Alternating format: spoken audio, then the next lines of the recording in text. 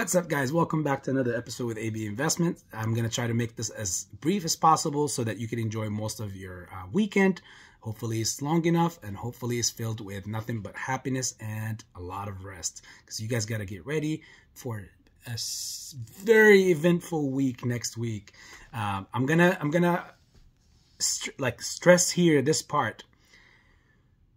Archegos guy Huang was arrested, and we know this, and his racketeering and issues were above like $10 billion or more. That's what costed many of creditors. That's what they lost.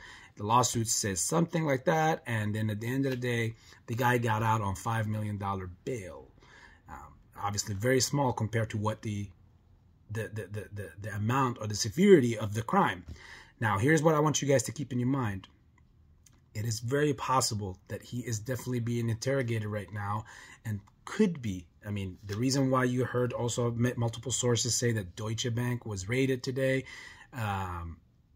it could very well, because Deutsche was one of the banks on that list. There was Goldman, Deutsche, Nomura, Morgan Stanley, JP Morgan, and a few more. And if this checks out to be true, then, there's going to be something less like damage control and whatever. We're going to see all that unfold. But what's even more exciting, look at the timing and look at what's happening. This is all in the same time that all these great companies drop in value. In the same time, like you had Shopify, of course, most notably Amazon, shook the whole market today. The whole globe shook with Amazon's drop. It made a new 52-week low, and from looking at it from a technical analysis perspective, it still has, at least before any rebounding, it looks like it still has some 5, 7, 8% to go. That's if this is not the beginning of the crash. Now, which brings us up to May 4th, guys. That's when the Fed will announce what they're going to do. If they start unloading their balance sheets, and they also, hike up the rates as well, another 50, then, again, no dates given, guys, here or not, but AB will easily tell you that that would 100% be the beginning of a crash.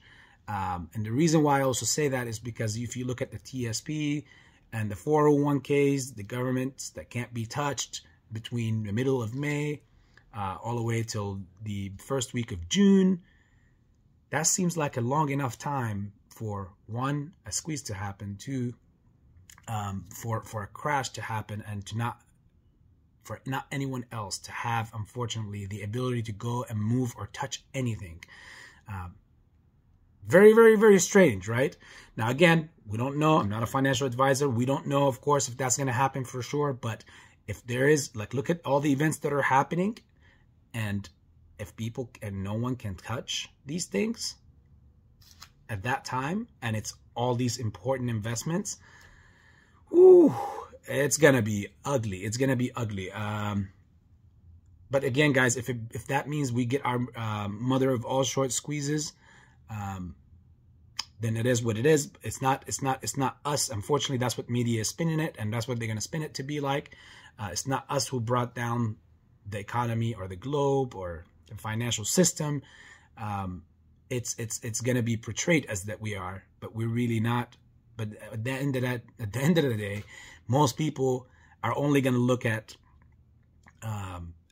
what's happening at that moment. That moment when they see certain people enjoying Lambos, uploading videos of being rich while everyone else is going through a crisis. Yeah.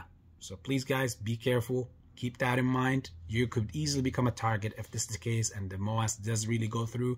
You could easily become a very easy target, and you will not be glorified the way you imagine it now, that no one knows the struggle that we all have been going through for the past year and a half. I just want to let you guys know that. The whole world either labels you right now as a conspiracist or you're a dumb trader. But when it's your time and it's our time to shine, you do not want to whip out the show-off machine, because at the end of the day, you have the rest of the world looking down on you and blaming you for what they're going through, because they're not going to blame the above. They're only going to blame you. So don't be the target. And once again, much love, AB Investments.